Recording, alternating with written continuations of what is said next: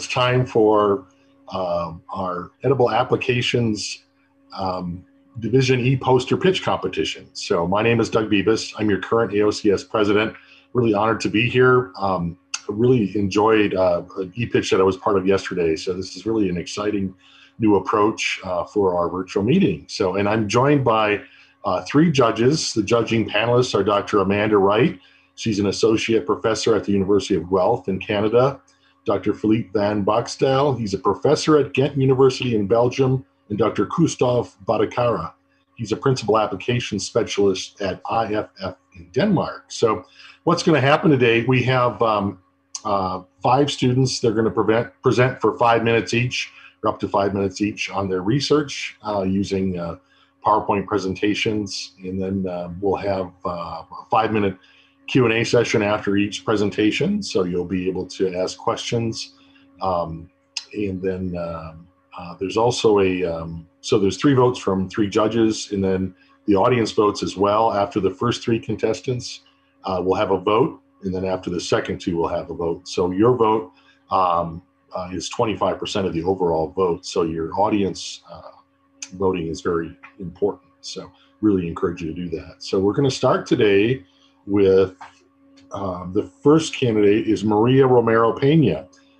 She is a PhD candidate at the University of Saskatchewan in Saskatoon, Canada. Got some really good friends that live there.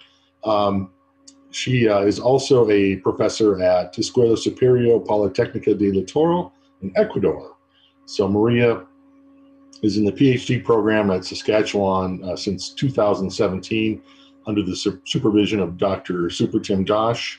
And her thesis is development of stable liquid water and oil emulsions by modifying emulsion aqueous phase interactions for food and related applications. And the title of her talk today is Viscoelastic Improvement of Water and Oil Emulsions for Food and Related Applications. So thank you, Maria, for joining us.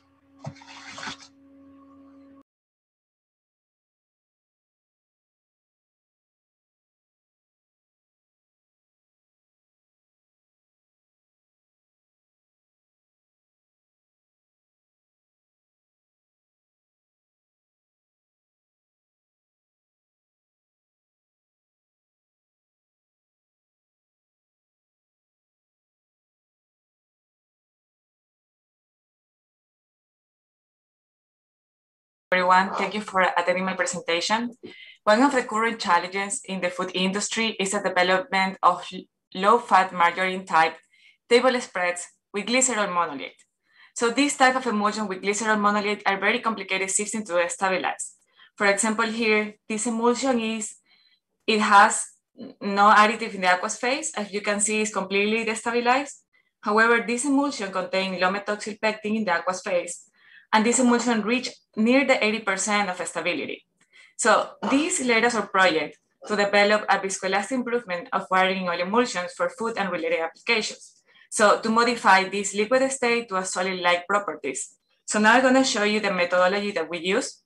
In the aqueous phase, we add 1.5% of low methoxyl pectin, LMP. In the continuous oil phase, that was canola oil, we add 7% of hydrogenated soybean oil, which create a crystal network to give support.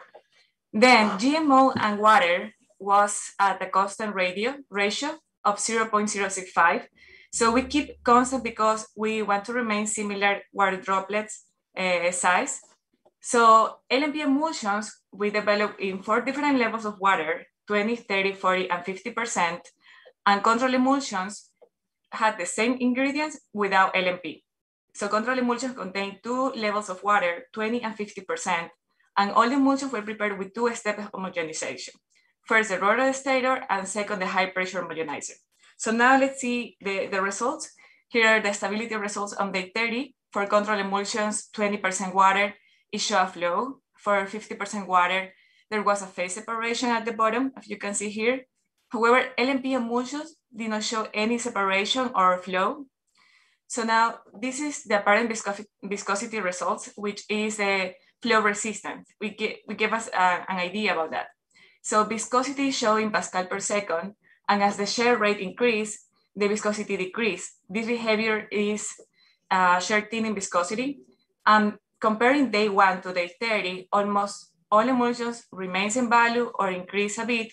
However, control emulsion with 20% water show a significant drop.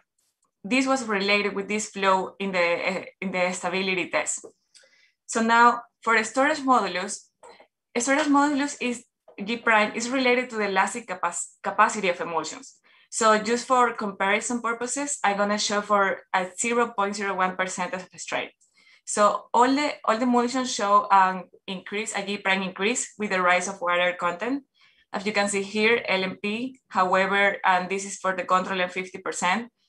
However, control percent 20 show a significant drop compared with 20% emulsion with containing LMP.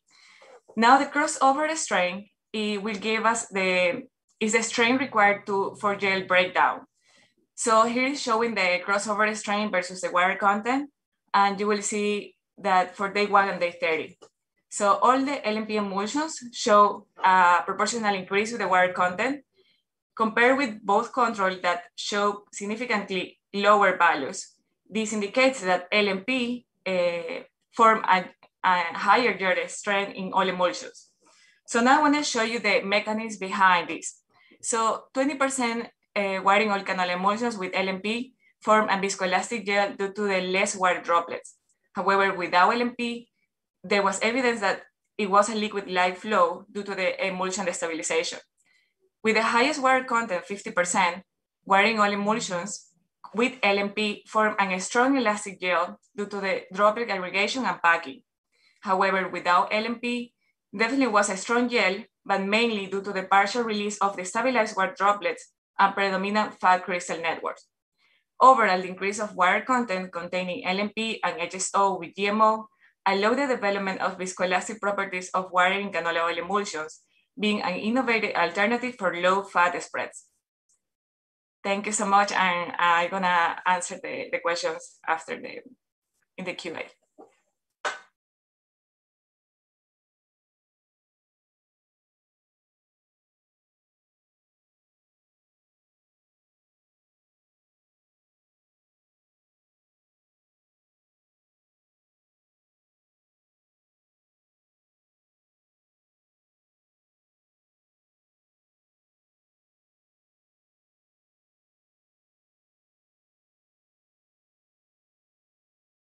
Thanks, Maria. Excellent presentation. We're going to open questions up to our judges now for you. Sure, well, Doug. Amanda, yeah, go ahead. Okay, thanks, Maria. Really nice job. You exemplified your data in a really effective way and highlighted the problem that you're challenged to tackle at the very start. So really nice work. One of my questions was, what motivated your decision to use low-methoxypectin in particular?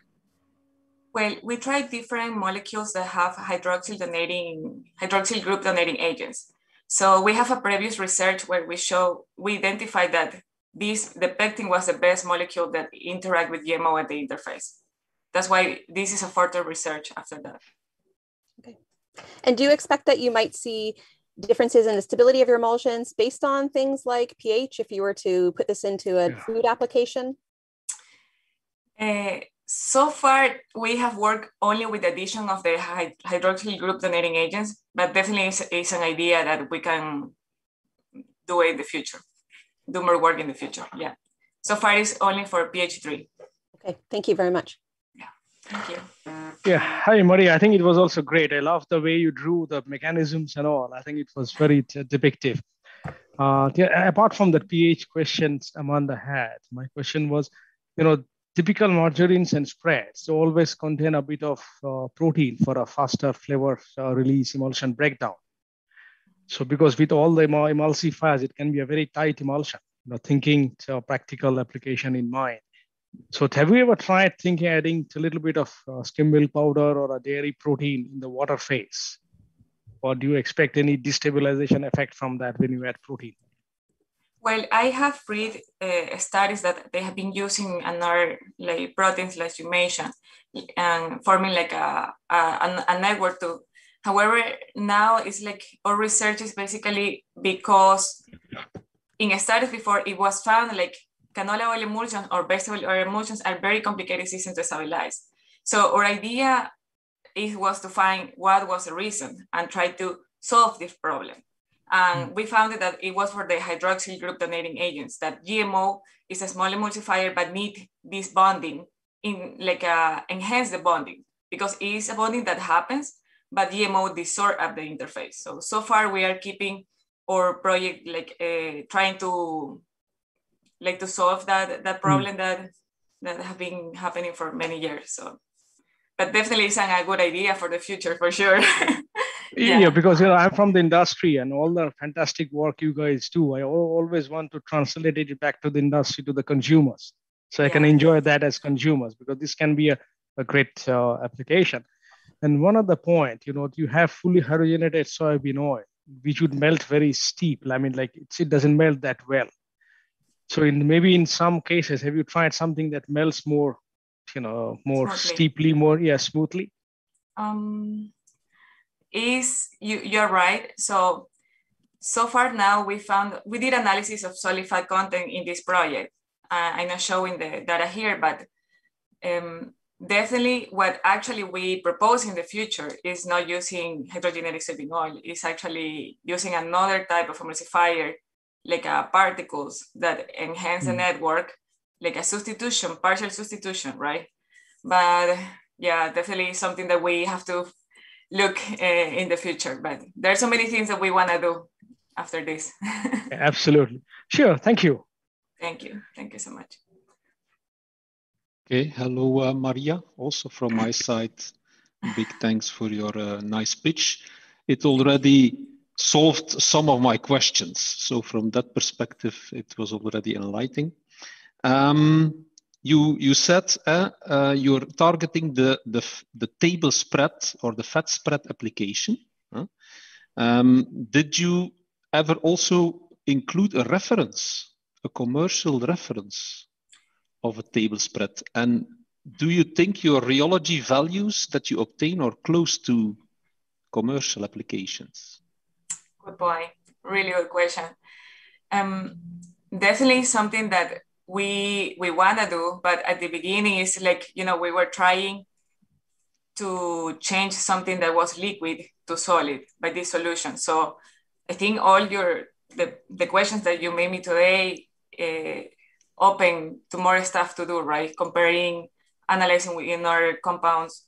So, but I think it's a good start. So far we haven't done, but yeah. Okay, you use the GMO as an emulsifier. Yes.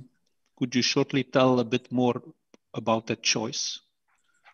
So glycerol monolate is a amazing emulsifier, have very good properties at the interface.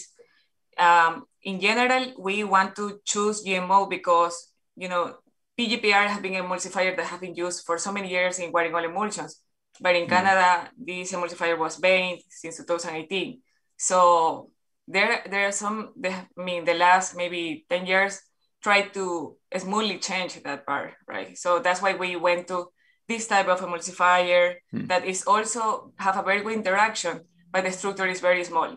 So we try to... How do you think there is an interaction with that emulsifier and the fat crystals? GMO has been identified in previous analysis, like it helped to localize the crystal at the interface. So if the crystal is not sulfate active, the GMO will help in the polarity and kind of surround the water droplet. Yeah.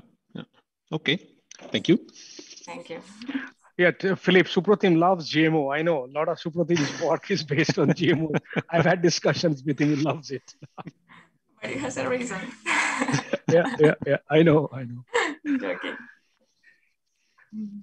Thank you so much. Fantastic. Thank you, Maria, very much.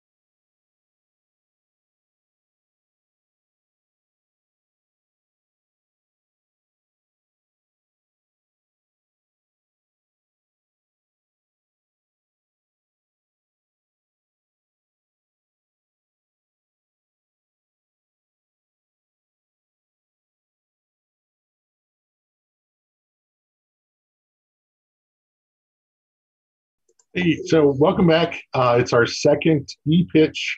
Today it's by Kunal Kadiya. Kunal is a PhD candidate at the University of Saskatchewan in Saskatoon, Saskatchewan. His research areas include developing food-grade nanoemulsions, exploring the use of protein and biopolymers in making bilayer emulsion gels, and studying their rheology and digestion behavior. Kunal received his master's in dairy science from the National Dairy Institute in India, worked on the technology to develop a probiotic cheese as part of his master's research. The title of Kunal's presentation for today is Effect of Interfacial Composition on the Rheological and Digestion Behavior of Emulsions. So welcome, Kunal. Thanks, Doc, for the introductions. Hi, everyone. So today I'm going to deliver my e-poster pitch on effect of interfacial composition on the rheological and digestion behavior of emulsions.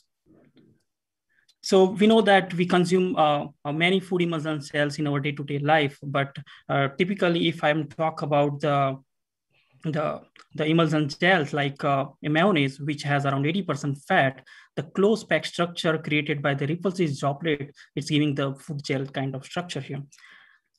In my research, the goal is to create the mayonnaise-like structure with low fat. Particularly in mayonnaise with 80% oil, the effective volume fraction is very similar to the actual oil volume fractions. And here is the equation how we can calculate the effective volume fractions. But my objective is to reduce the droplet size here and then increase the interfacial thickness so that I can get the similar kind of structure at lower oil concentration by increasing the effective volume fractions.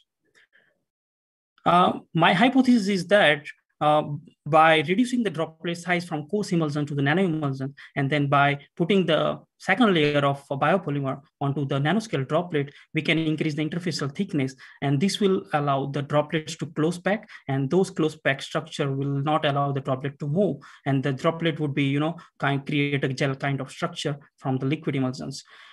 To illustrate this one in a simple way, I have a really good example here. So we can see here the herd of sheep where without the wool on their body, actually, they can move really easily. But think on the other sides, when they have really thick wool on their body, they cannot move easily around. So that's the importance of the wool thickness there. Similarly, in my research, actually, the interfacial thickness can play a similar role, and the close pack structure created by a much higher contribution of the interfacial thickness can lead to the gel kind of structures in the emulsions. Another advantage of creating a gel-like structure would be, we hypothesize that the digestion behavior, the digestion would reduce in that case when we have a thick interfacial layer, because our hypothesis is that the lipase actions on the triglyceride molecule will restrict because of the higher interfacial thickness, which will delay the lipase action, and there is possibility to reduce the digestion of the lipid in that case also. So with that hypothesis, how did we reduce the droplet size to the nanoscale? So we used a very surface-active food-grade emulsifier, Citrem, with 40% oil, and we used the high-pressure homogenizer to reduce the droplet size to nanoscale around 200 nanometers. Our second approach was to reduce or to increase the interfacial thickness. To increase the interfacial thickness, we used the positively charged chitosan polymer to deposit onto the negatively charged Citrem stabilized droplet. And by increasing the interfacial thickness, we just want to achieve the close pack structure.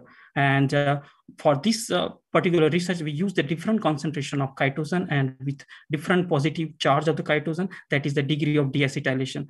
But for the time's sake, I will just presenting the results using the DD93 chitosans. Come to the results.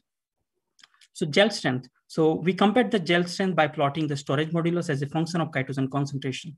So higher the storage modulus, then higher the gel strength of the emulsions. We can see with the monolayer Citrem stabilized emulsion, the emulsion was kind of liquid. But with the increase in chitosan concentration, we can see that we were able to create the gel kind of structure with higher storage modulus. And then eventually at 0.25% chitosan, we can see the storage modulus still reduced compared to the intermediate concentration of chitosan. This could be understood by the confocal microstructure of these emulsions. And at the bottom, we have the droplet charge and the droplet size. So we can see that at 0% chitosan, when only citrum stabilized droplets were there, droplets were very nicely distributed with the negative charge and with the lower droplet size. But as we added the chitosan, the droplets were flocculated, probably because the polymer concentration was not enough. That leads to the bridging flocculation among the droplets, and that's created the the aggregated structure or attractive emulsion gel at intermediate concentration. But as we increase the chitosan concentration to the higher concentration at 0.25%, we can see the droplets was positively charged, repulsively charged, and again we can see the decrease in droplet size. So this close pack structure created by the positively charged and the higher interfacial thickness can lead to the close pack structure, and the droplet cannot move, and it's actually increased the storage modulus around 10 times than the citrum stabilized droplets. Another objective was to evaluate the digestion behavior, and we analyzed the digestion behavior of emulsion by following the InfoJust2 protocols and by PSTAT protocol actually. On the right side, we can see that the fatty acid profiles of the emulsions at different stages of digestions. We can see that the digestion of the emulsions reduce as we increase the chitosan concentration, and when the droplets are completely covered by the chitosan, the digestibility was reduced from 25% to the 17%, and that's because of the restrictions on the lipase actions on the triglyceride molecules. To summarize these things in terms of the gel strength and lipid digestibility, by this research, actually, we got 3 different kind of structures. Liquid nanoemulsions, when the droplets are only stabilized by the citrum only, that's the monolayer emulsions. But as we added the chitosan, we can see that the storage modulus increased, and the kind of gel we got, it was because of the bridging flocculation. But at higher concentration, the droplets were completely covered by the chitosan, and the increase in repulsive nature between the droplets and increase in the interfacial thickness leads to the increase in the gel strength and the kind of gel structures. The similar effect we observed on the lipid digestibility, as we have like the droplets were more and more covered by the chitosan, the digestibility was reduced, and it was reduced around like from 25 to the 17%. So the takeaway message from my research is that by creating this kind of structure, it can be used into the low-fat products with the controlled digestibility. Thank you for your attention, and I'm happy to answer your questions.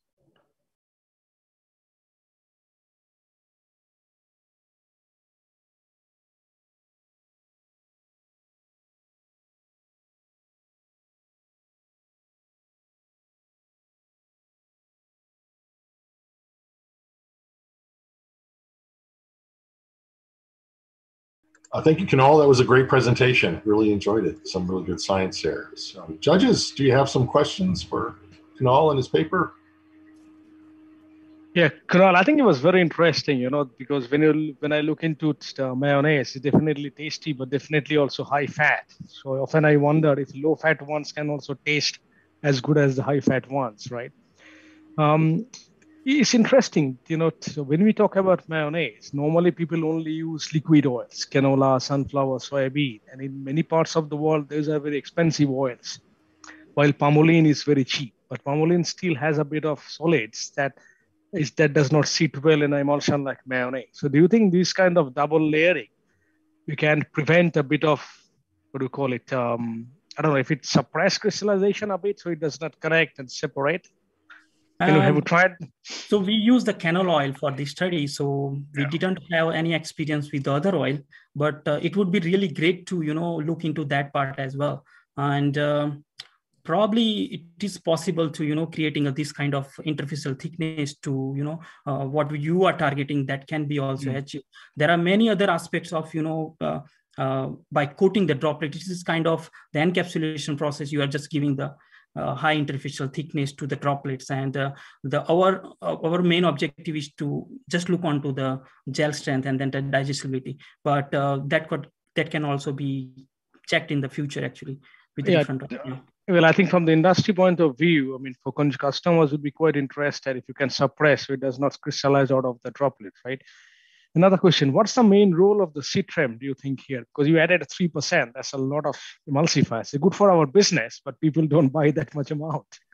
Yeah, so for the today's presentation, I have the time limit. Otherwise, my whole research, and even I published the paper on this actually. So we used 3%, but we removed the excess citrum from the continuous phase. So the role of the citrum is that it's first we wanted to make the food grade emulsion actually. So that's why we use the citrum, and citrum is a really surface active molecule to reduce the droplet size to nanoscale. But the science says that you need really high amount of emulsifier when you want to reduce the droplet size to the nanoscales. And that's the problem when you want to put the second layer onto the droplets. Excess emulsifier actually into the continuous phase can react with the polymer first, so your polymer cannot go to the interface. So what we did actually, we removed the excess, and then we were able to deposit the second layer onto the droplets. So although it's a 3%, but I have the data, and the data says that I have removed around 1.2% of the citrum from the continuous phase. So probably in the secondary emulsion, I have around 1.5 to 1.6% citrum onto the droplet actually.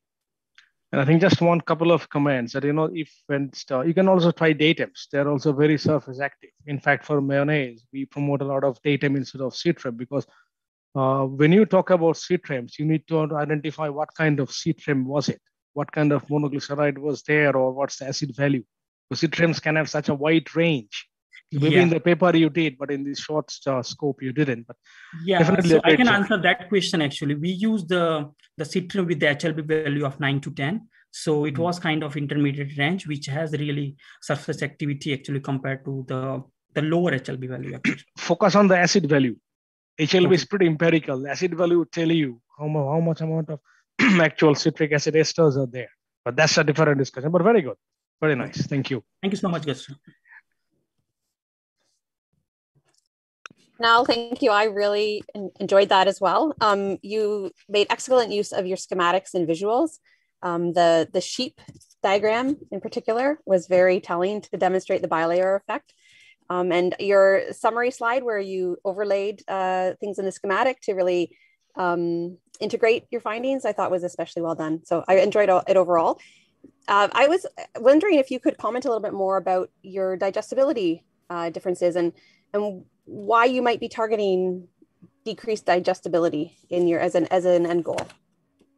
Yeah, so we want to just reduce the digestibility. The goal is that actually. So suppose if you are taking the food, but when you take the high calorie food, definitely the digestibility, in terms of I'm talking about the calorie you are taking. So here the thing is that if you have the control over that release actually during the digestion, definitely the energy intake. So the human beings are such that they are working and they are consuming the energy from the food actually. So the thing is that we just want to control that process actually. So the second layer, the chitosan, or maybe we can put some other interfacial composition. So this is really generalized statement. When you have really thick interfacial layer, then it is possible to reduce the digestibility or control the digestibility. This concept is also used in many other applications for the control release of the bioactive molecule from to the droplets. So that's what our objective actually. So to get the gel strength at lower oil concentration, and then to reduce the digestibility. So that would be kind of, the functional food in that case to reduce the calorie content. Yeah, some people might challenge to say, well, do you really want to prevent too much digestibility? Where will that go? I understand what you're saying about from a caloric perspective, but what are our systems made to handle a whole bunch of undigested lipids in the lower intestine, for example? That's a really good question actually, and we didn't look on that actually. So this was a kind of in vitro digestion, but that would be really great to start, try this kind of emulsion in an animal in vivo study as well. So probably that would give you a better idea like how these emulsions are behaving actually. Yeah, I was particularly interested when you said to control the digestibility. I mean, maybe not to stop digestibility per se, but in order to tailor it so that you might have some sort of controlled release, especially as you said, with respect to the bioactives. So thank you. Thank you so much, Emin. Okay, Kunal, also from my side, many thanks for your pitch. I enjoyed also the visuals, like Amanda already said. Thank you. And I also love the nanostructure approach to create these microstructures. You showed some confocal microscope pictures. Yeah. But of course, you do not really see like a bilayer in those pictures. Did you ever try to also visualize with other Yes. techniques So we the have nanostructure? Yes. So we have the SCM images actually, and we can really see the second layer onto the chitosan second layer onto that. And to, in the confocal structure, actually, we also added the another dye, fast green, which can really react with the chitosan, and we can see those structure. But the thing is that the kind of confocal we have in our university, it's not that really great to focus onto the interface specifically. So we are trying to get those data by SCM actually. Apart from that, we are also trying to look onto the structure using the USask actually. So we already did that study. We have the data, we are analyzing those things. So probably in the future, we'll come out with the paper where we'll come out with the thickness of interface and then how the chitosan is actually contributing into that. Okay, and that's possible with USax to get some information from that, or? Yes, we are targeting that thing, and we are looking forward to that actually. Yeah. Okay, looking forward to that those results. You're using Citrem. Yes. I was just wondering, because there is a huge clean label trend in industry, are there clean label alternatives for this type of emulsifier to produce nano emulsions? Yeah. So Citrem is actually food grade synthetic. It's a synthetic emulsifier, but it's a food grade. And there was a project actually Nestle did with some university actually, and Citrem stabilized infant formula actually. And they did the study for this one, and they said that it is really easy digestible. It doesn't have any adverse effect. So, and those data are already published on that. And based on that, we also try to use the Citrem actually. Okay, but you don't know that there is an alternative for Citrem? Alternative is there actually. So basically, actually, we want to make the two layer. So the first layer should be negatively charged droplet. And for that, we need the emulsifier, which gives the really nano droplet actually. So people use the sodium todecyl sulfate for a negatively charged droplet, but that's not a food grade. So the alternative we found is the Citrem actually. And the chitosan, does it have any nutritional property or advantage? Chitosan is like nutritional in terms of like it has the it can help to reduce the reduction in the cholesterol I heard about, but not in detail actually, and we didn't study about those things. But the focus for this research is to use the chitosan because there is only one biopolymer available which is having the positive charge, and to coat onto the Citrem we need the positively charged biopolymer. So that's how actually we use the chitosan without digging into the details of how chitosan would be helpful in the health benefits actually. Okay, thank you. Okay, thanks, Kunal. Great discussion, good questions. And, we'll move on to our next speaker.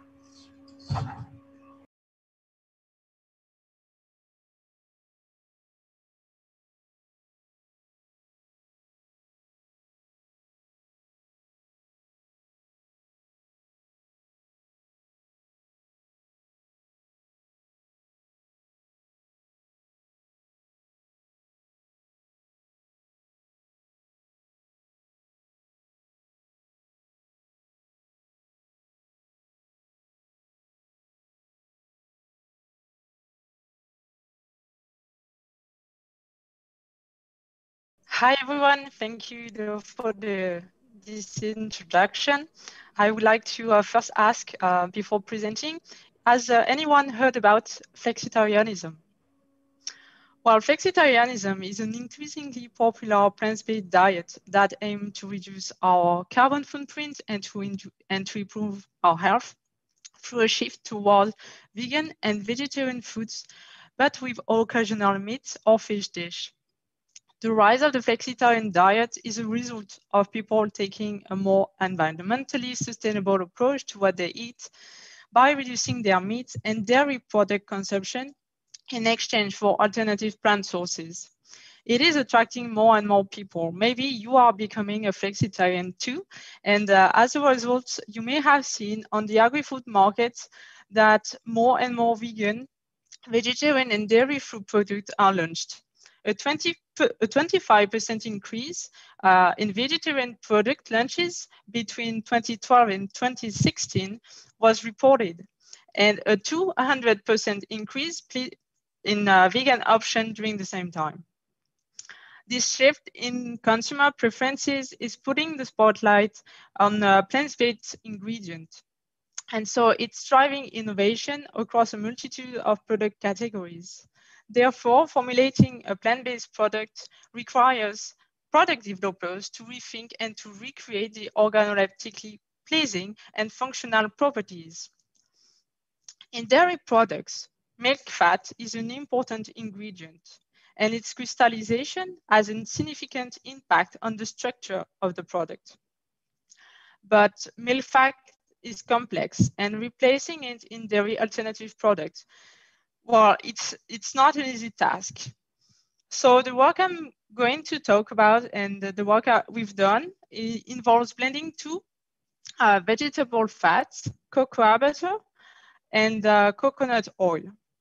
The first one is extracted from the cocoa bean that you may know in many chocolate products. And the second one is produced from the cocoa nut. And both of these fats are solid at room temperature, but they have different chemical characteristics. For example, cocoa butter on the one hand contains long-chain saturated fatty acid and also unsaturated fatty acid. It has fast crystallizing properties. On the other hand, coconut oil has high amount of medium-chain saturated fatty acid and high oxidative stability. Fat and oil blending are widely used in food industry. It's allowed to produce blended fats at an affordable price. And blending of vegetable fat with different properties is one of the simplest methods to create new products with desired specific properties. But here in our work, mixing cocoa butter and copra oil induced the depression of the melting point, the solid fat content, and the hardness relative to either pure fats. This kind of mixing behavior is typical when you have two solid fats that are immiscible. A solid immiscible fat led to eutectic phase. Eutectic fat mixture, it comes from the Greek, it means easily melted. Here, this is due to the structural differences of the molecules of the two fats, leading to fat incompatibility at different scale of organization. So the aim of this work is to investigate this eutectic behavior by studying the blending fat structure at different scale. We also analyze the structure of the fat blend from the centimeter scale down to the micrometer scale using a multi-technique approach. And the second objective of this work was also to understand the dependence of other factors, such as crystallization temperature on the eutectic behavior also of these blends. Thank you for your attention.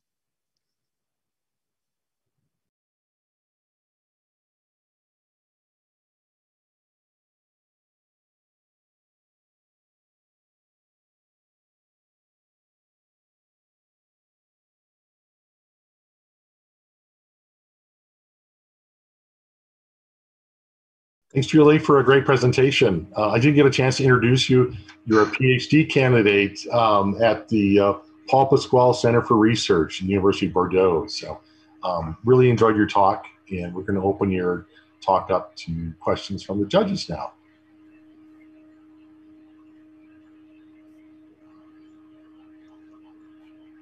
Who goes first? Philip, your turn. Philip. Okay. Okay. Go ahead. Thank you, Julie, for the talk. Well, it was a bit more difficult to follow because we didn't see the poster. So that's my comment, maybe on in general on the talk. But okay, it's an interesting topic for sure. So you mix, in fact, coconut oil with cocoa butter. They are both plant-based. But okay, why should you choose one or the other? Then there are some factors in choosing them in food industry, of course. Well, the objective of my thesis was to use cocoa butter for sure. Yes. Why we use coconut oil? We wanted to have a solid fat with high amount of saturated fatty acid in order to have the advantage of the saturated fatty acid. So we didn't choose palm oil because of the environmentally sustainable approach that the consumer wants. So that's what we use coconut oil, and we blend it with cocoa butter. Okay, and what is the product that you're targeting? So as I understand correctly, it's milk fat replacement by a blend of these plant-based fats.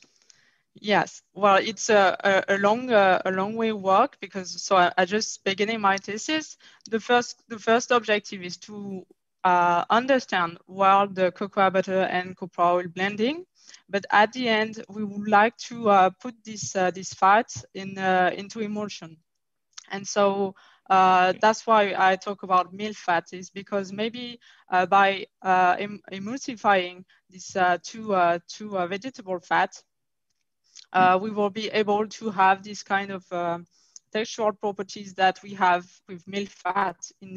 So you're targeting a dairy cream, in fact, or yeah, something yes, like. Well, it's very fundamental for the beginning, but we will see at the end if we have this kind of texture. You mentioned in your poster that you do a multi-scale approach, so you also study the nanostructure, but I do not find any results in the poster.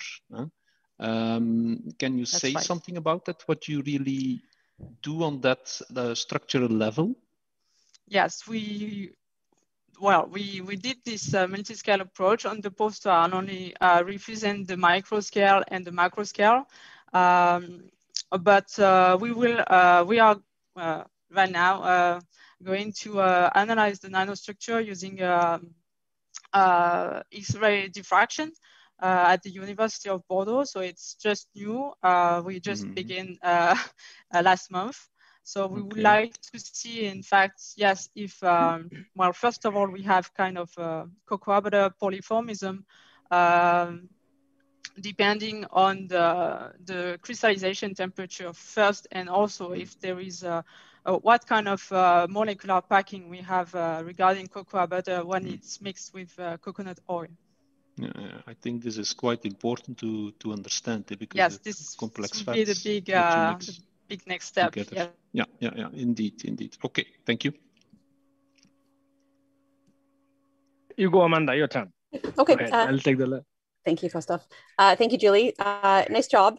One of the things I liked that you did was to start off by asking the audience a question, to pull us in, and by asking about our food, you made it very personal for all of us right from the start, because as we know, everybody eats, so we all have thoughts about our diet. So I thought that was a good strategy to start off a presentation.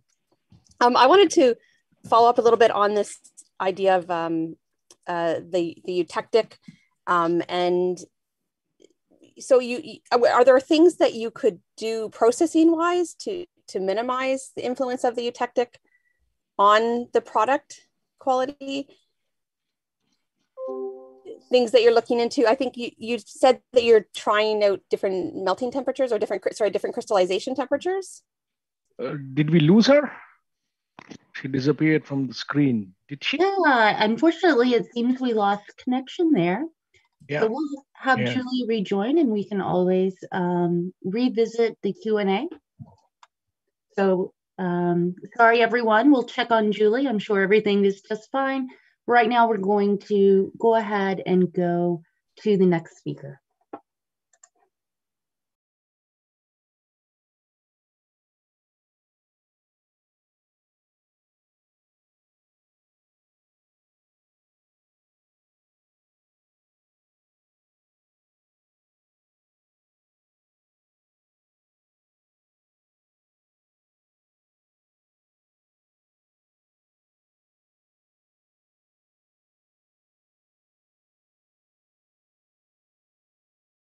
Julie, we're back. Yes, finally. Thank you. Yeah, I was just wondering, you mentioned that you're planning to test out different crystallization temperatures and to explore the effects on melting temperature. Is that correct? Yes. Okay. And then I was wondering if there's anything else that any other processing parameters you might be considering testing to see if that might influence the product properties and behavior. Yes, good question. Well, we regarding the crystallization temperature, we will also we have already tried to see if there is an impact when we do tempering, because cocoa butter is kind of a polymorphic fat. So we did also a tempering, a pre-crystallization step before crystallization to see, yes, if we have this the different results. And also during the next years, we will see if there is an impact of shearing. First of all, see if there is an impact of shearing at a lab scale, and maybe when we will put this this kind of vegetable fat into emulsion, we would like also to see if during shearing in a surface scraped heat exchanger will also impact, and we will change the textural properties of the final fat mixture. Okay, thank you. Yeah, hi, Julie. I think it's very interesting, but I agree with Philip that you had a lot of nice data and pictures in your poster. It would have been so nice if you also put in the slides for in future. I think it's a great prop for your storytelling. Now, the work you have done, I mean, isn't it very similar to studying cocoa butter substitute and cocoa butter melting behavior and crystallization behavior, CBS and cocoa butters? Yes, well, CBS, well, so you're right, but sometimes CBS is, so cocoa butter substitute, like lauric fat, like coconut oil or palm kernel oil.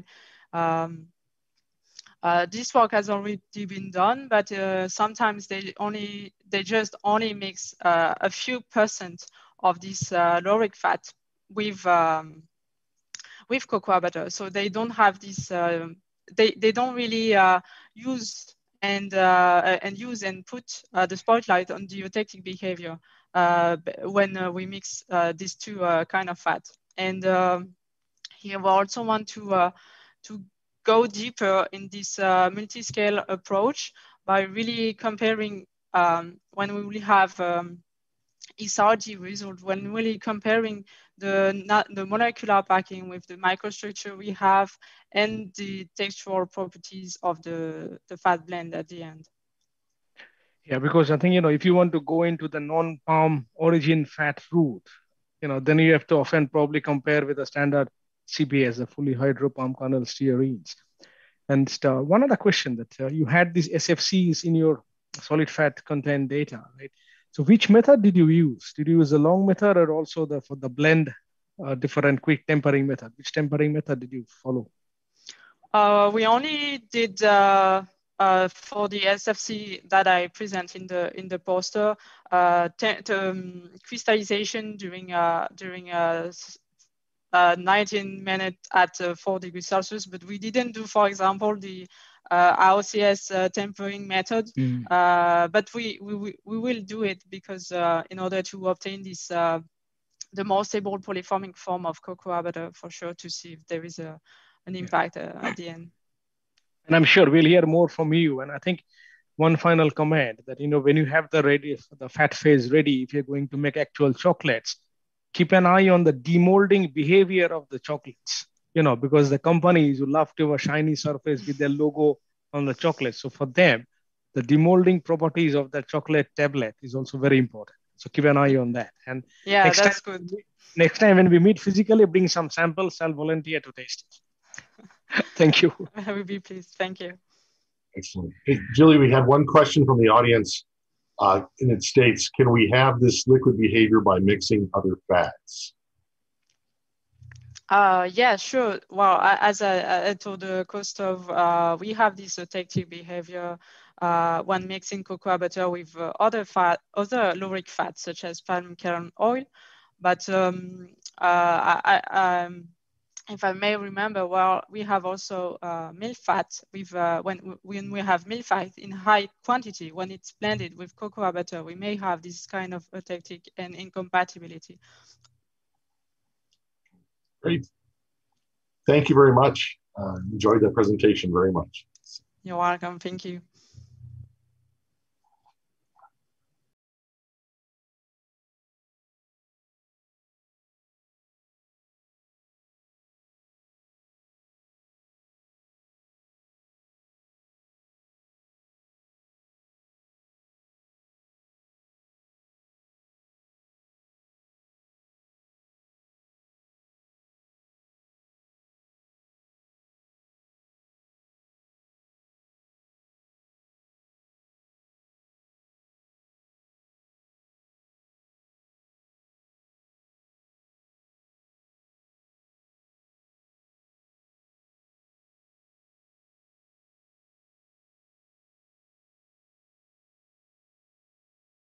Okay, so that's the closing of the first three speakers. So if you're in the audience now, we need you to go and vote for your top picks of the first three speakers. And you can do that while we're moving on with the next speaker. So our next speaker is Annalisa Jones. She's from Dr. Martini's lab, good friend of mine at Utah State University. Annalisa is a first-year master's student at Utah State. She completed her bachelor's degree in food science at Brigham Young University in 2020. She joined the Utah State team, and she's been involved in the club presidency, product development, College Bowl, and research in Martini's lab, Dr. Martini's lab. And her research is focused on understanding and improving butter functionality in laminated doughs. So the title of her talk is Relationship Between Butter Physical Properties and Water Loss in Laminated Pastry Model Systems. So welcome, Annalisa, and thank you for presenting with us today. Thank you, Doug. Okay, picture this. A thunderstorm hits and rain comes pouring down. As soon as you hear the rain on the roof, you've been trained on what to do. It's time to collect buckets, cups, bowls, pots and pans, whatever you can find to catch the water leaking through the roof. You have to save the sofa, the dresser, the carpet, or the hardwood floor from the constant drip. If you have lived in an old house or even seen a movie of someone who's lived in an old house, you know the scene I'm describing. Although the leak may be ever so small, you still make the effort to protect your home from the rain outside. Eventually, this tactic of catching rain will get old and it's time to fix the roof. In my research, I'm not fixing leaky roofs, but I am working towards reducing a different kind of leak. My name is Annalisa Jones, and I'm studying the relationship between the physical properties of butter and water loss in a laminated pastry system. Now, laminated dough is made up of two major components, the dough and the butter or the fat layer. The pastry is prepared by folding and rolling these layers over and over again to prepare one giant piece of many layers. The pastry is folded and rolled and folded and rolled over and over again, and that creates the layers that help with rise. Both the butter and the dough layer are important in the proper rise of the pastry and the texture. The butter acts as a barrier between each layer, helping the layers cook separately, but also acts as a barrier from any water in the system. When the pastry is cooked, the water in the dough evaporates and turns to water vapor. This water vapor is trapped underneath that fat layer, and it's what causes the rise, creating air pockets in the dough. This allows for the flakiness and rise of croissants or puff pastries that you enjoy. However, the pressure of the rolling process takes a toll on the butter. And just like your leaky roof, the water and oil emulsion of the butter breaks and water can leak out of the system. This is one of the major struggles that we've seen and that we want to combat. In order to combat this leak, we can't simply catch drops of water like we would with pots and pans. The butter needs to be strengthened. I've studied the properties of commercial butter in order to identify what characteristics are correlated to water loss. We initially identified the amount of water loss in each of the commercial butter samples. This was done by following a procedure similar to the one I just described, folding and rolling, but in this system, we simply used filter paper instead of dough. We rolled out the butter samples in between the filter paper, took samples of that butter after rolling, and measured the water content. We then compared it to a butter that had not been rolled out, just the simple control. And these are shown in this chart. The control in the blue bars and the rolled samples, or like the after rolling samples, in the tan bars. Using a two-way ANOVA, we identified which of those had a significant difference in between the samples. It was identified that 5 of the 10 samples had a significant amount of loss, and these samples are all commercial butter samples. After identifying the amount of loss of the rolled and the control butters, we tested the physical properties on all 10 samples, including melting profiles, solid fat content, water droplet size, rheological properties, and hardness. We then performed a correlation analysis to pinpoint trends related to water loss. All characteristics were tested for correlation, but I will only cover the significant results. In the end, we identified a negative correlation between the solid fat content at 30 and 35 degrees Celsius, as you can see here. This indicates that a lower amount of solid fat content in the samples at temperatures above room temperature followed a trend of higher water loss. Melting profile, including medium melting fraction, enthalpy, and onset and peak temperatures of the high melting fraction, were also negatively correlated with water loss. Hardness was similarly determined to have a negative correlation. We're in the process of analyzing further testing to understand all the correlations. Understanding this correlation allows for the identification of the most important characteristics in pastry butter. We can incorporate those characteristics into butter production to strengthen the emulsion of the butter products. If we can fix the butter, we no longer have to worry about the leak. Thank you.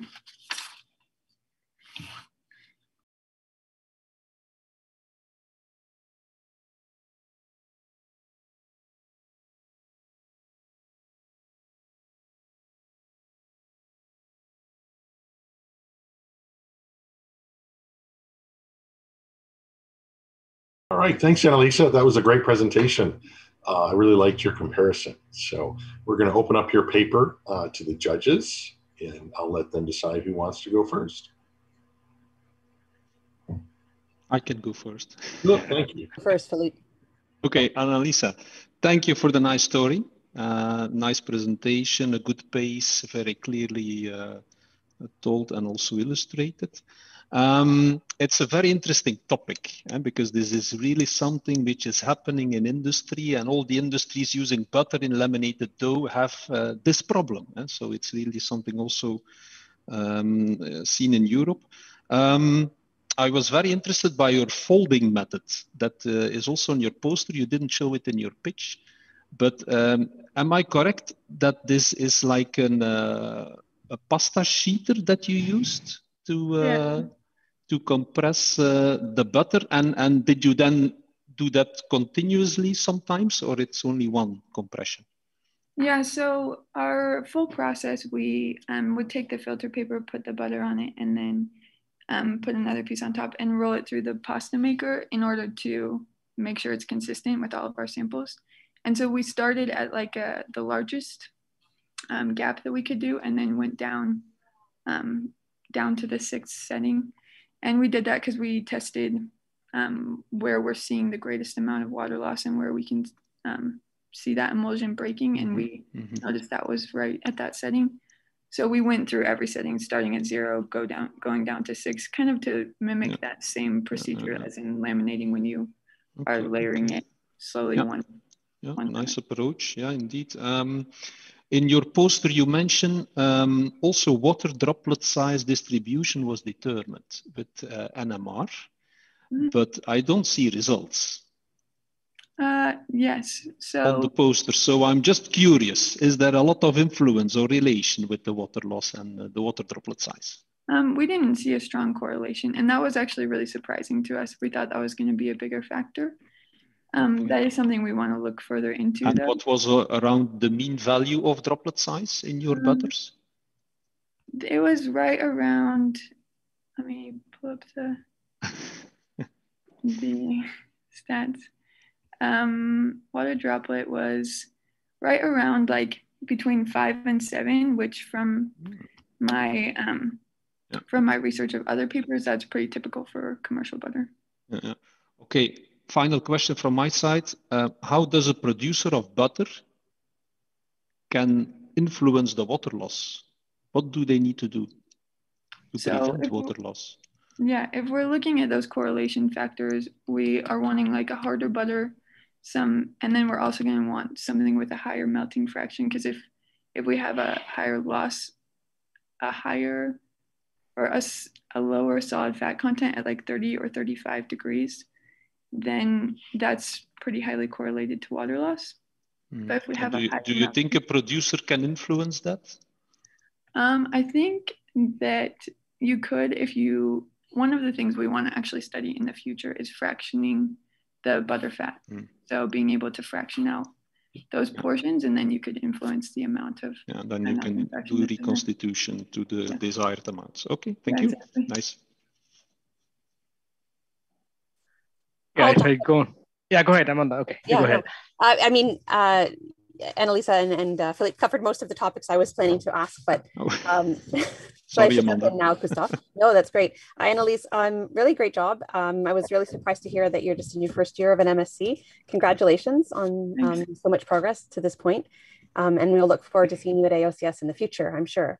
So congratulations, and you told a really nice story with the leaky roof. Thank you. I was curious. You talked about formulating butters with a higher solid fat content at 30 degrees or 35. And I was thinking, how specifically would you recommend to somebody to do this right now? Is there a strategy you see that's viable? Yeah, kind of what I was saying before. I think really that fractioning out of the butter, in our future studies, we're planning on taking anhydrous milk fat and fractioning that and then adding it back to our cream to be able to see if that's going to change the effect. And so that's something we're planning on studying in the future. But I think that fractionation of the butter fats is something that could help in that. Did you do any fatty acid determination of the different butters? We didn't in this study. Do you have a sense of whether they would vary significantly? Honestly, in this one, I can't say that I do. We got all of the, just from the different manufacturers, it would be really hard to tell based on where they're getting their milk from or things like that. It would be really interesting to see that. In Canada right now, we're facing something called Buttergate, because anecdotally, people were reporting during COVID-19 that butter seems to be a lot harder. And this has led some people to postulate that it's related to increased feeding of palm stearin and palm fat in the animal feed. And so it's blown up into the news media a lot significantly. So I'd just be interesting to also keep in mind this possible relationship between slight differences in fatty acid composition and the hardness and other factors. So really nice job. Thank you. That would be very interesting. Thank you. Yeah, Amanda touched a very good point. The change in composition, winter versus summer, or the feed, I think that can have an impact. I think you started very well with that, the raindrops or the drops coming in. And I originally am from India, so I know that if it is rains, if you're even within trees, the leakage and all that. So that was a good start. And so we had a French baker in our application lab. He would always say that, oh, don't bring margarine to my croissant. Let me work with butter. That's probably what people like. So I think it immediately reminded me that, yeah, butter is definitely the preferred fat phase in, croissants and other pastries. But it's quite expensive, right? So in many countries, people do a recombined butter, what Philip was touching base on. They would take 60% or 70% AMF and put water inside, and with emulsifiers and high shear, they would still get a beautiful droplet size distribution, 3 to 4 microns on a 50% distribution, which is quite good. I think much smaller than standard ones. But I think if you can look into, I don't think I have any specific question, but I think your final conclusion, the looking into different fractions of butter, the high melting.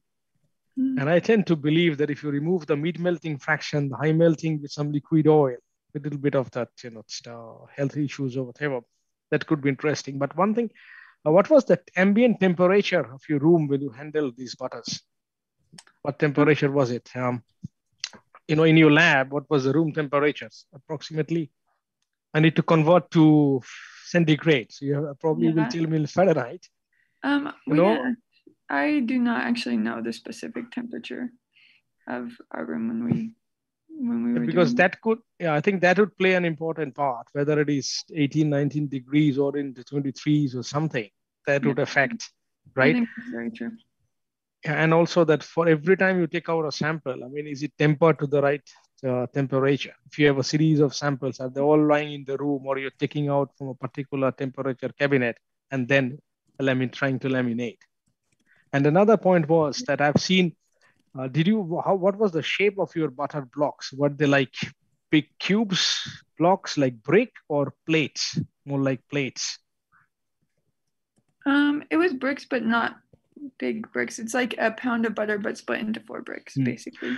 Because, many times, I'm just showing at coffee. Sometimes if it is like this block and you have to squeeze it down to a thin layer, then you put much more pressure on it, right? Breaking the structure. But many a times in the industry, they will sell it as plates, pack it as 2 kilo plates. So they don't need too much of compressive force. So maybe next time, if you can, talking to any company that, if you slice it and see the effect from starting from a chunk of butter to a slice of butter, a thin sheet. So that could be interesting to see that effect. Yeah. Sorry, I misunderstood your question. When we rolled it out, we did slice it. So it wasn't. Okay. Sorry, I wasn't too clear. I think maybe it's 10 o'clock. That's okay. But no, I think it's very interesting. So thank you. Thank you so much.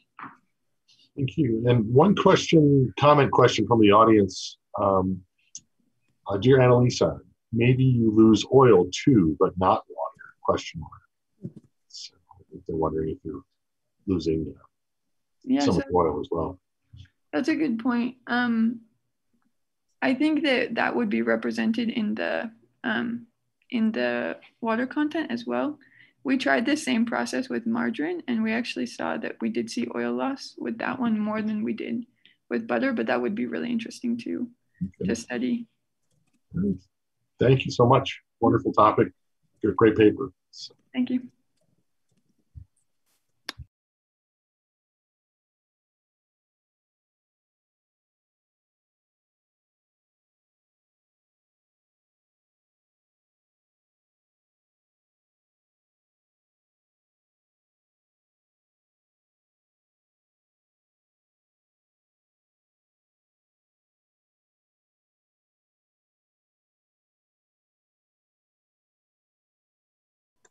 Hi, well, our next speaker is Kristen Patnode. She's a graduate student at North Dakota State University in Fargo, just up the road from me. She graduated 2020 from North Dakota State with the Bachelor of Science in Chemistry degree.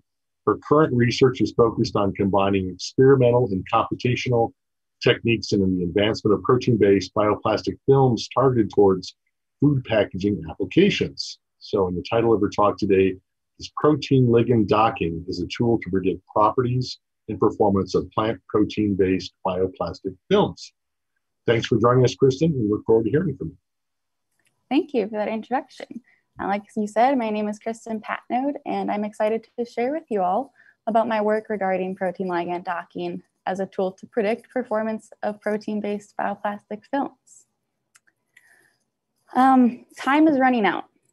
Have you heard that recently? This is a concept that's really been pushed to the front of many people's minds, especially recently when a clock in New York City switched to show the quote unquote time remaining instead of the time of day, which was suggesting the urgency with which we need to address the health of our planet. Indeed, images like those on the bottom of the screen are becoming all too familiar to us. Merchandise with quotes such as, there is no planet B, sell like hotcakes. And yet, we continue to see dramatic and devastating changes to the health of our planet, largely caused by irresponsible plastic production, poor waste handling of plastic materials, and the depletion of finite virgin resources. So how can we slow down the clock then? Well, much research is focused on developing bio-based, specifically protein-based, and edible bioplastic alternatives to petrochemical products. And this is really exciting work. But what if I told you that scientists have been developing these plant-based alternatives for nearly 100 years? yes, advancements have been made, but not so far as to replace the more competitive petrochemical products. Clearly, we need bio-based alternatives, but we really don't have time. So I'd like to ask again, how do we slow down the clock? And I propose computational techniques. As demonstrated here, computational methods are faster than experimental work. Indeed, running calculations and simulating material interactions can be done in minutes as opposed to days. And while I mentioned that edible bioplastic studies have been underway for nearly a century, within those 100 years, no work has been done which utilizes computational techniques as an aid in bioplastic advancement, which is to say that computational methods have yet to be applied to edible application technology. So in my work, I use a combined approach where I use computational methods to predict experimental outcomes. I then validate those estimated findings by performing the wet lab experiments. This proof of concept demonstrates that we can accurately predict the properties and performance of protein-based bioplastic films for various systems, thus expediting the advancement of bioplastic alternatives to petrochemical products. So how does this really work? We use protein ligand docking, which I have here shown in the middle. Protein ligand docking simulates the interactions that take place between a protein and an additive. Since protein-based bioplastic film formation depends on the physical interactions that occur between protein and plasticizer, we can fairly compare these computational results to real-life bioplastics.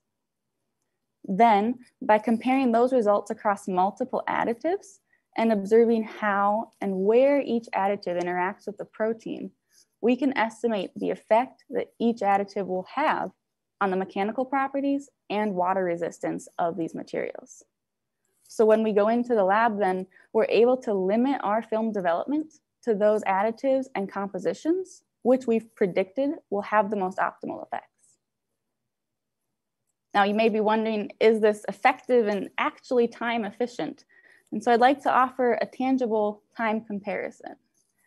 My undergraduate student had spent 10 weeks optimizing a soy protein film modified with natural additives. And this was 10 weeks of wet lab work and experimental techniques. Using our combined approach, I was able to predict the same outcomes in just 2 weeks. That's 5 times faster than the wet lab approach. I mean, by that metric, all the advancements made in the last 100 years could have been done in just 20. So now what? Well, now that we understand computational methods can be used and accurately predict the properties and performance of protein-based bioplastic films, we aim to apply this technology to more diverse and more complex materials, thus further advancing edible bioplastic alternatives in a more cost-effective, sustainable, and time-efficient manner. And with that, I would like to thank you all for your time.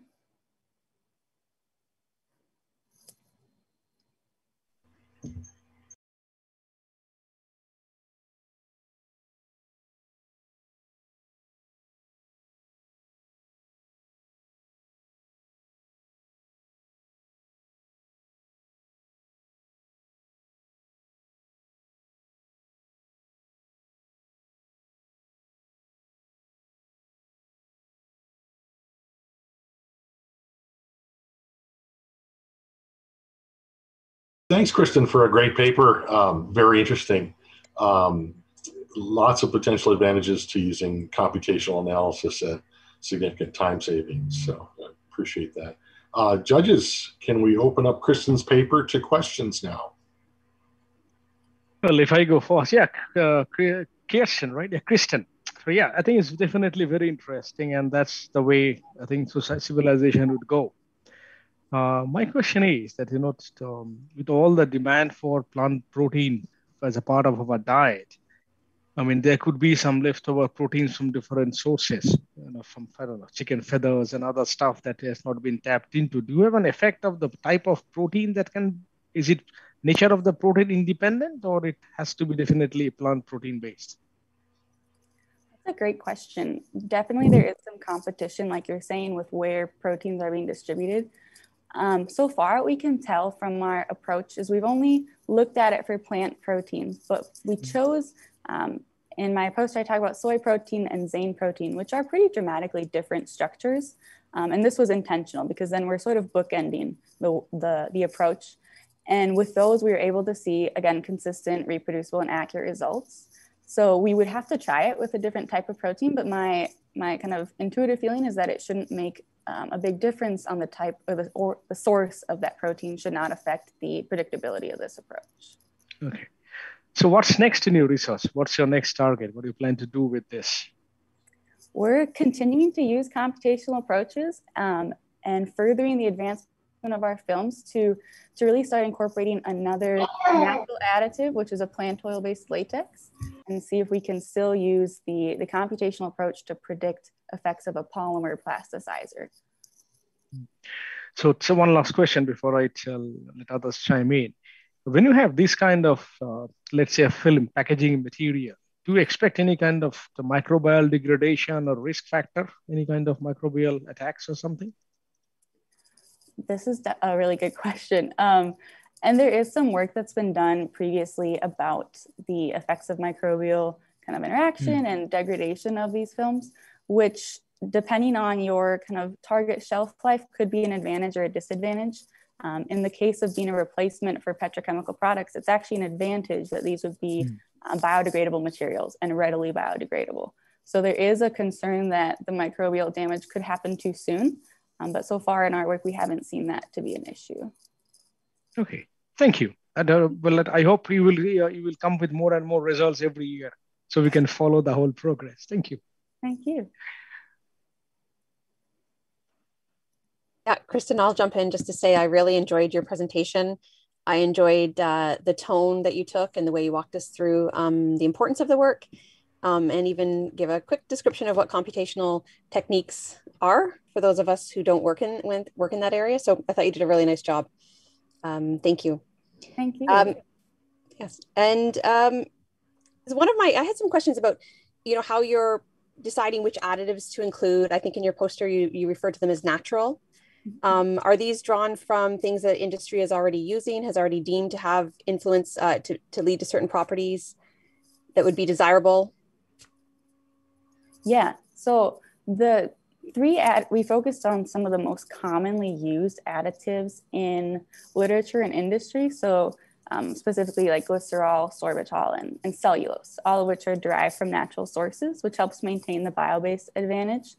But then also those three are shown to have different effects on bioplastic materials. And so again, trying to kind of bookend the different effects that we would anticipate to see and see how the computational approach handles those differences was the goal in choosing those three. So we were choosing ones that are not only prominent in research, but we anticipated different effects. So we could really sort of validate the predictability of that computational approach. Right. So then you define success based on whatever properties you're trying to achieve in the bioplastic that you're targeting. Yeah, so we define success of our approach to be that the kind of predicted effects or the predicted results from the computation would then align with the actual measured results from experimental work. Right. And it's very cool, very interesting that you have that actual example from your own group showing that you had a 5 times faster process. I liked how you brought that back to sort of showcase the technique. So thank you. Thank you. Okay, Kirsten, very nice research, very good talk, explaining at a good level that everybody can understand. I'm also wondering if this approach, your computational method, can it also be applied to other types of structures? Now you're studying bio-based plastic, but for example, those plant proteins, they're also used and studied nowadays a lot to form, for example, meat alternatives. Can this type of approach also be used to pre-screen or to have a better idea on how to get innovative protein structures for this application? That's a really interesting question. the way that our approach works with the film formation is that we're focused on the interactions between sort of our plasticizers and the protein.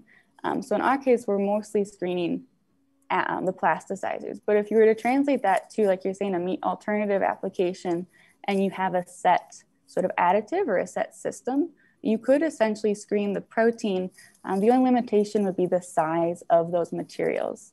Computation does sort of have a limiting factor of size, in that as soon as you get to too large of a system, it no longer is able to function. So that, I would say, is the limiting factor in the meat alternative application, because I know there does tend to be some larger systems in those materials. Yeah, okay. Now in real life and practice, protein properties which you use in your product development, they will also depend on how they were processed. And so how they were extracted, is there a heating step already performed on the protein or not? Does your approach also takes into account these aspects when studying the functionality then in the bio-based plastic? No, so which is a really great question, because you're right, the extraction process and how you treat the protein can have a significant effect on the results. With computation, we're a little bit limited in that we can only look at the structure of the actual protein, which we have to assume is going to be consistent. But what's actually interesting is that in preparing our films in the lab, we did have a number of different sources. So for example, we used soy protein, but we had it from 3 different sources. And all of those still showed consistent results with the computational approach, which we would consider an advantage, in that we can eliminate some computational time trying to treat the proteins computationally. And instead we are able to actually use that native structure, and it is shown to be accurate for proteins of number of different sources. If that answers your question? Yeah, thank you very much. And Kristen, we have a question from the audience. I think you might have touched on this a bit. How well do you need to know the protein's tertiary structure to apply your methodology? Yeah, so the structure of the protein, like I said, we like to use the native structure, which in the case of our materials, for a lot of proteins, there's more than one significant globulin. And so I'll touch on soy protein, because there are about 4 different prominent globulins in soy protein.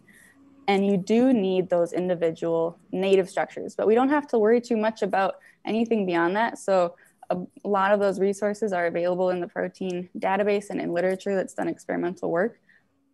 And what we ended up doing is using more than one of those protein globulin structures, and then kind of mathematically combining those results to be cumulative of an entire soy protein sort of feedstock. To answer, I guess, the question about tertiary structure, you'll need it to have a native structure of the protein. And then understanding it does help in analyzing those results, and kind of understanding which amino acid residues are where and how that folding might be affected in bioplastic formation does help in the analysis portion. But for the actual approach to run, we just need a native structure. Fantastic. So thank you, Kristen. Excellent paper and good discussion. So that concludes the second half of the presentations. And now, audience, you can vote for your favorite 2 from Kristen's presentation or Annalisa's presentation, and that'll be tallied. And then we'll also tally all the results and get back to you with the winner of the competition and the runner-up.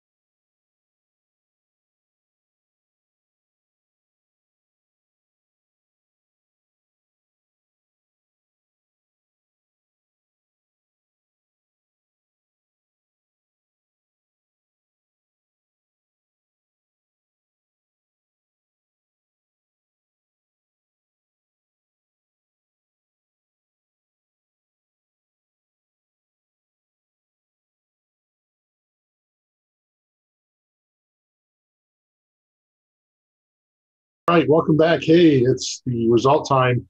We're going to announce the winners. The winner of the Eat pitch will receive $200, and the runner-up will receive $100.